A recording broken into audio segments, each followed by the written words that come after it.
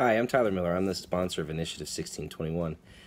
The reason that I decided to sponsor this initiative is because there's a lot of debate going on in the country right now over how to best address the needs of security at our schools. Do we arm our teachers? Do we arm staff? Do we entertain that as a possibility at all? The problem is in the state of Washington, we're not even allowed to have that conversation right now. The way the laws are structured, weapons of any kind are not allowed on school campuses except in extremely narrow instances of armed police officers, military engaged in military exercises, or a very loose term called school district security activities, which is very vague and subject to a lot of interpretation as to what exactly that means. I want to remove all the ambiguity from the law and simply allow anyone who has a valid concealed pistol license to be able to carry legally on campus. Now, the reason that this is a good idea is because it gives the most amount of flexibility to our local school districts to decide for themselves how they want to implement any sort of security policies and strategies. The provisions that I put into this initiative that allow for school districts to require any employees that would want to carry on campus to have a certain level of safety certification and training prior to them being able to carry on campus. And it would also require any employees who want to carry on campus to inform the principal at very minimum. I say the senior administrator, and that's usually the principal.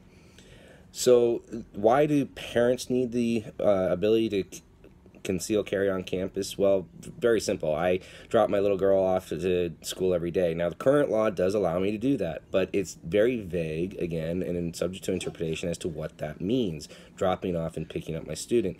Does that mean that I can pull up to the curbside, open the door and let her out, and then I have to just let her walk in by herself? She's 5.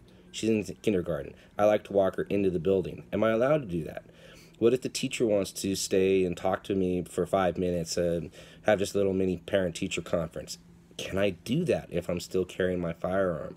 I personally believe that it's more dangerous for me to take my firearm off my person and lock it up as the law requires me to prior to entering the school than if I just leave it on my my body.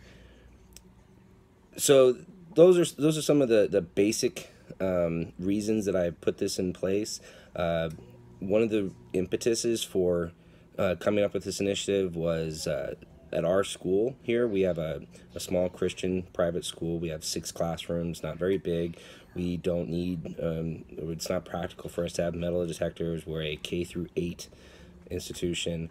But our janitor at night comes in, and she approached our school board about the possibility of, she has a valid CPL and she wanted to be able to carry her pistol from her car inside the building because there had been some shady characters hanging around. We've had some problems with some people hanging around the parking lot at night, and she wanted the ability to go in to the building with her pistol. She offered to lock it up when she was inside. This is after hours, many hours after any students are around. She simply wanted to be able to carry it inside. We cannot give her that permission with the way that the law currently stands.